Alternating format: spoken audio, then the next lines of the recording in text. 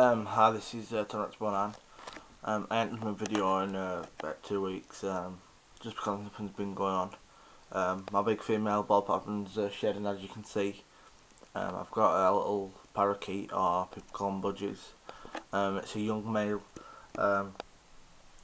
My friend's got a parrot, and she told me that, because I was going to get one, but she told me that you could get budgies to talk as well, and obviously budgies are cheaper.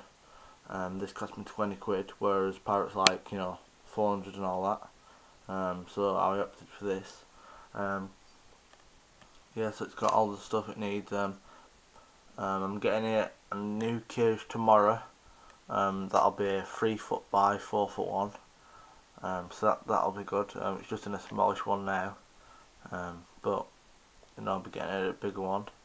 Yeah, I just thought I'd do an update. So I'm going to keep carrying on with my videos. I didn't stop, I just had a little break because I'm doing loads of stuff with work and all that. Got a new job and stuff like that. Yeah, so there's my big female ball python. And yeah, so let's see if it'll talk. Yeah, if anyone's got any ideas or tips how I can do this, I had hold of it before. And I was saying stuff to it like, hello pretty bird, stuff like that, and then, g'day mate, and its mouth started moving. It wasn't saying anything, but its beak was going up and down, so I was telling it, a good bird and all that, and a few people said on the internet that's the early signs of it, starting to figure out to talk and all that. And as well, how you can get them to trust you. I take out the food and then put some food on my hand, and then when it gets hungry it'll come onto my hand and stuff like that, and it'll associate food with me and stuff like that. I don't know, so if anyone could help me with that, if anyone's got any requests or anything they want me to do, I'll put that up. And like I said, there's not been happening really with my snakes. This big one just shed, so I don't actually know if she's pregnant. It might be an ovulation shed. I don't know how to check, and I don't want to squeeze her belly. The male's been took out. Obviously the rest of them are over there. 1, 2, 3, 4. I'm selling that Kenyan sample. I haven't sold it yet. I'm going to be selling it the next time I go to the Doncaster show, which is on the 18th of September. So I'll be going to that. And yeah, so I was going to get a parrot.